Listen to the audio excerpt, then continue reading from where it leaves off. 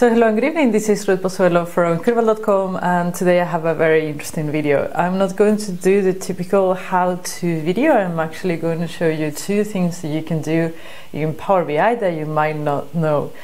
The first one is how to the possibility to create your own custom connectors in Power BI desktop, and the other one is how you can what is the process to get custom connectors in PowerBI.com. So really nice tricks in case you don't know. I actually learned how to do PowerBI.com last week, so stay tuned. So we're going to start with Power BI Desktop. This was released a couple of weeks ago, the possibility to for us create our custom connectors. If you don't know what a connector is, let me show you in Power BI Desktop. So here we are in Power BI Desktop, and when you want to import data, you go here to Get Data, and this menu appears. These are the connectors that you have available that Microsoft has created for you. Okay, so they released a few weeks ago the possibility to create your own custom connectors, and Miguel Escobar has actually created a connector for YouTube Analytics. I've been using it, it's absolutely fantastic, so I will put the links below in case you want to use it too, but he has a great example of how that can be actually done. There is also instructions online.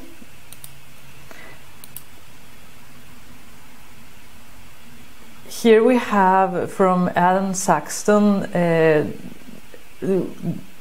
blog post where he actually explains how to create your own data connectors. So there is an SDK developer preview, that a package that you can download, and then you can use Visual Studio to be able to create your own connectors.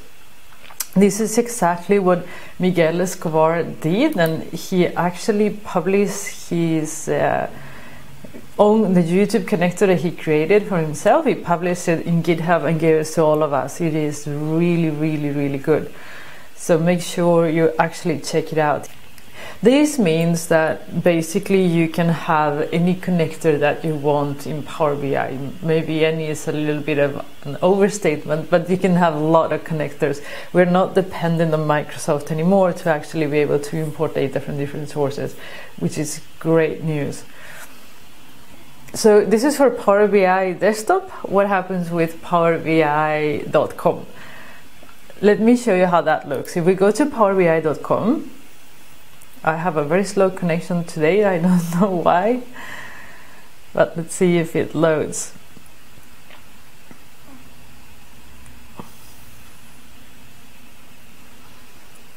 So let's back it up a notch. If you go to PowerBI.com, and then here you have a service, you click on Get. And as you can see here, there are already connectors made for PowerBI.com, the same that there are already connectors available for Power BI Desktop. And I was actually working on a project that it made sense to create one of these connectors for a customer.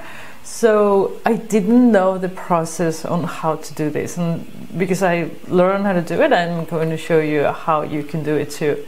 So if you want to get your own connector in PowerBI.com, there are certain steps you must take, and there is a blog post from Microsoft about it. It's called, I have it here, I will post a link in the description box. And here again, Adam Saxton goes through the steps that are needed or required to be able to get your own connector, the connector for your own product or your own service, approved into PowerBI.com. So you have to review the requirements. You have them here, the basic requirements, what type of authentication you can have, what type of application it should be. Once you have that, you have to build the template in Power BI Desktop. Once you have that, you publish it at PowerBI.com, and you create a dashboard. Then you test the content pack within your organization. Okay, they want you to test it first, not just to do something and ask them to test it.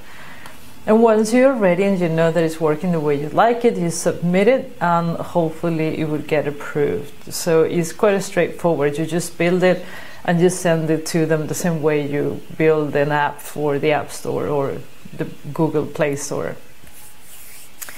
So yeah, now you know you can have your own connectors both in Power BI Desktop and in PowerBI.com. And I have links down below on how to do that for both processes. So hopefully this is helpful for you. It's been definitely helpful for me. And have you built any connector? If you have done it, I would love to hear your experience. And if it is open source, please let us know, because I can give it a go, and hopefully others can also use it. So this is all for today. Just have a great evening. Bye.